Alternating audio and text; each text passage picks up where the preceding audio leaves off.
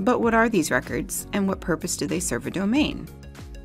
Well, DKim, or Domain Keys Identified Mail, verifies the sender and the integrity of a message. SPF, or Sender Policy Framework, verifies that the message your domain send originated from a listed server. Reverse DNS, or PTR records, are DNS records that resolve an IP address to a domain or hostname. The system uses PTR records to perform a reverse DNS lookup to retrieve the associated domain or hostname. When you properly configure your records, it improves the chances that your email is not treated as spam by other servers.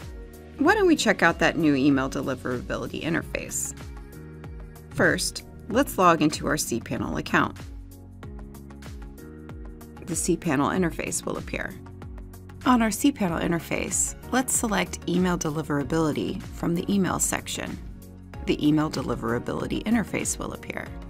Here we can view the current status of our domain's DKim, SPF, and reverse DNS records. The domain column lists all of our domains. The main domain label here identifies that this was the domain that our hosting provider used to create our account. The Email Deliverability status column displays the status of each domain's DKim, SPF, and reverse DNS records, whether valid or invalid. When our records are properly configured, the system displays a valid status message. When there is a problem with the record, the system will display it here. For example, our main domain currently has some record issues that require our attention. The final column here provides the repair and manage options for our domains. Let's click Repair.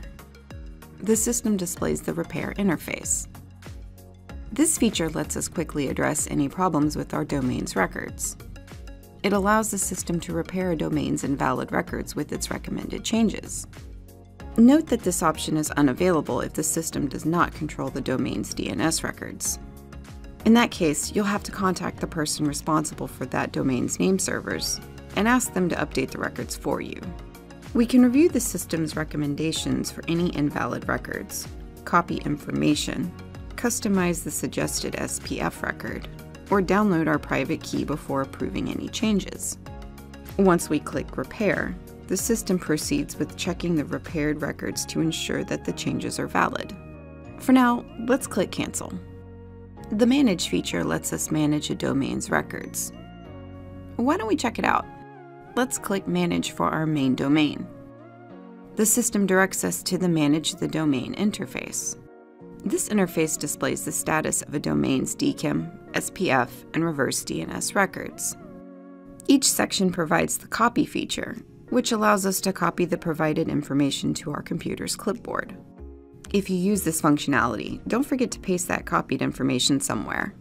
The system only stores the most recent information copied. In the DKim section, we can view the DKim record's name and value information. This section also provides the Download the Private Key link. When we click this, the system directs us to the Download the Private Key interface. Note the interface warning here. If others obtain your private DKim key, they could sign emails and impersonate you as a sender. This is a potential security risk, so always be sure that you provide your private DKim key to a trusted user. For now, let's click Go Back and return to the Manage a Domain interface.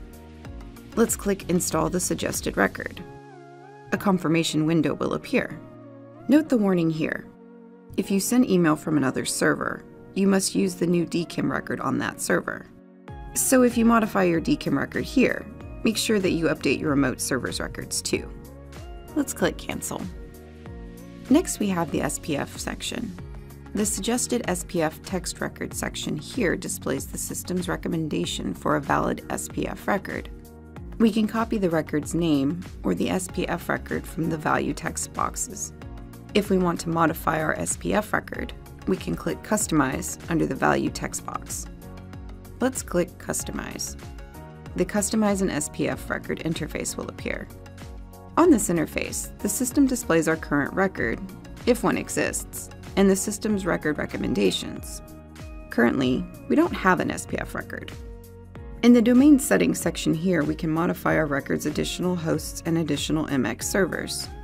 Additional hosts allow the server to approve any other hosts we define. By default, the system automatically includes the primary mail exchanger, or MX, and any servers you've created an MX record for. We won't have to include those in our record, but for this tutorial, why don't we add another host? Click Add a new host plus a item. A new text box will appear. Let's enter mail.example.com in the text box. Next, we have additional MX servers. This allows the server to approve all MX entries for each domain we've specified to send mail. Click Add a new plus MX item. A new text box will appear. For this tutorial, let's enter example.com. The IP address settings section allows us to define a range of IPv4 or IPv6 address blocks. You can provide this information in either IP address or classless interdomain routing, or CIDR, format. For this tutorial, let's enter another IPv4 address. Click Add a new IP4 item. A new text box will appear. Let's enter 10.0.0.1 in the text box. Finally, we have the additional settings section. The include list lets us define any hosts that we want to include in our record. So if we use a service such as Comcast.com, MailChimp.com, or Google.com, we would want to include that here. For this tutorial, let's add Google services to our suggested record. Click Add a new plus include item. A new text box will appear. Enter Google.com in the text box. The Exclude All Other Hosts section defines whether we want to prevent a host from sending our domain's mail. Note that if you enable this setting, the SPF record will automatically fail any undefined hosts. This means that the SPF record only respects the host defined in your record. So if you're experiencing forgery with the domain, this might be the option for you. Forgery, or email spoofing, can result in a lot of emails bouncing back and getting redirected. This option can help to decrease the volume of bounce-back emails you receive. Too many bounced emails can overwhelm a mail server and reduce its performance. By default, the system generally recommends the "all" authorization. This authorization means that mail from a server that isn't defined in our +A and +include settings is marked as suspicious or spam. For now, let's stick with the system's recommendation. We will leave this unchecked.